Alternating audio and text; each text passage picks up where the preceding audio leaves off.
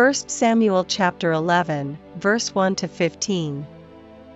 Then Nahash the Ammonite came up, and encamped against Jabesh Gilead, and all the men of Jabesh said unto Nahash, Make a covenant with us, and we will serve thee.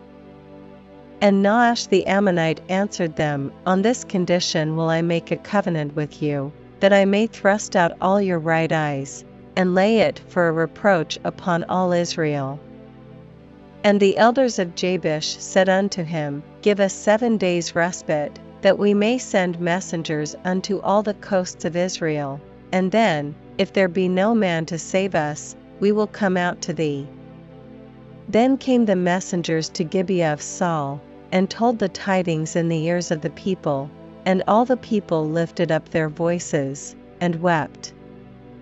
And, behold, Saul came after the herd out of the field, and Saul said, What aileth the people that they weep? And they told him the tidings of the men of Jabesh. And the Spirit of God came upon Saul when he heard those tidings, and his anger was kindled greatly.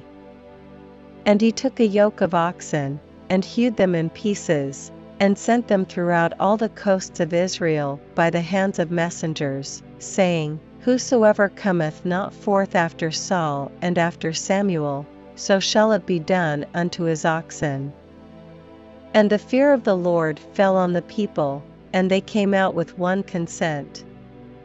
And when he numbered them in Bezek, the children of Israel were 300,000, and the men of Judah 30,000.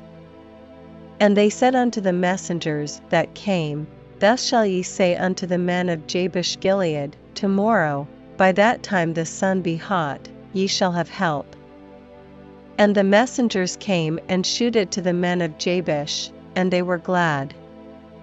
Therefore the men of Jabesh said, Tomorrow we will come out unto you, and ye shall do with us all that seemeth good unto you. And it was so on the morrow, that Saul put the people in 3 companies, and they came into the midst of the host in the morning watch, and slew the Ammonites until the heat of the day. And it came to pass, that they which remained were scattered, so that 2 of them were not left together. And the people said unto Samuel, Who is he that said, Shall Saul reign over us? Bring the men, that we may put them to death. And Saul said, There shall not a man be put to death this day, for today the Lord hath wrought salvation in Israel. Then said Samuel to the people, Come, and let us go to Gilgal, and renew the kingdom there. And all the people went to Gilgal, and there they made Saul king before the Lord in Gilgal, and there they sacrificed sacrifices of peace offerings before the Lord, and there Saul and all the men of Israel rejoiced greatly.